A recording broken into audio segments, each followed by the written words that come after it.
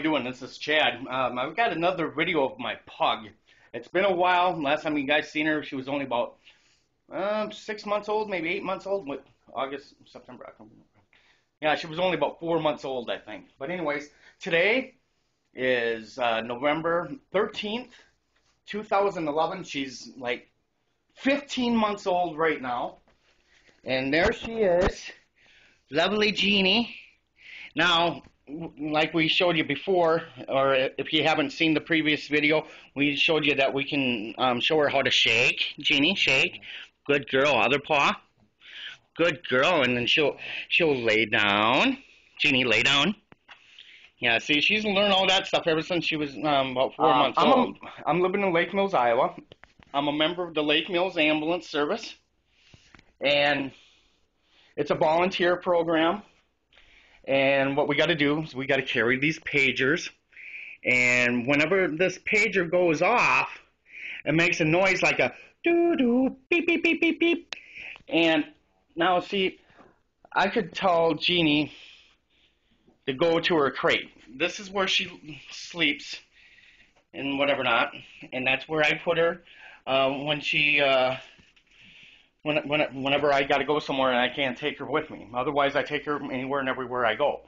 But anyways, that's where she sleeps, too, because she's not fully, completely potty trained yet. Pugs are stubborn for potty training. Although she's doing really well, she doesn't poop or pee in the house during the waking hours, but I just don't trust her. And I found this well, actually, a friend of mine found this ringtone off of the internet, downloaded it, sent it to me to my cell phone, and I thought, you know, I'll use that as a training tool. And that training tool was to get Jeannie in her crate as quickly as possible whenever she hears that pager tone go off. And here's my cell phone right here. And there you'll see pager tone, a little fuzzy there. But anyway, I used that one night like 3 or 4 times. And to get her in her crate as fast as she could get in there. So that means I could just get her locked up real fast and I could get in my car and I could head down to the ambulance shed. But anyway, Jeannie, come here. Come here. Come here. We're going to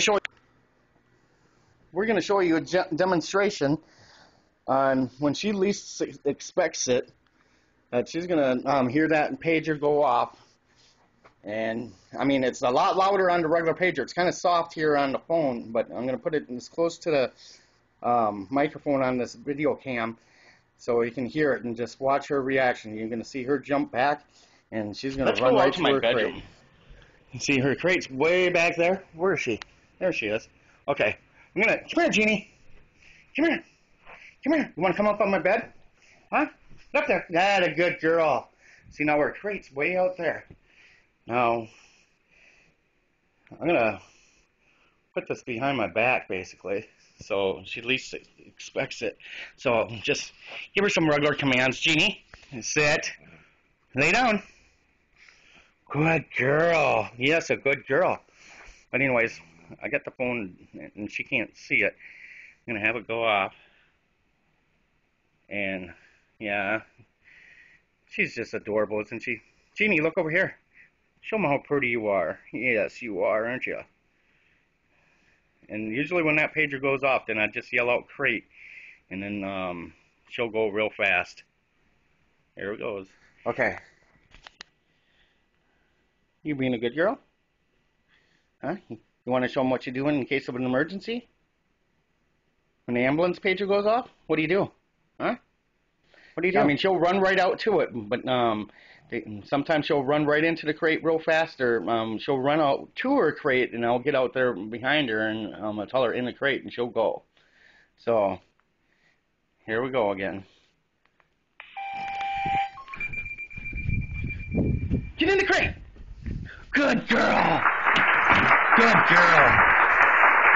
How great is that? I only had to practice that with her like 4 times, and she's got it. Right when she hears that go off, boom, she's running right to it.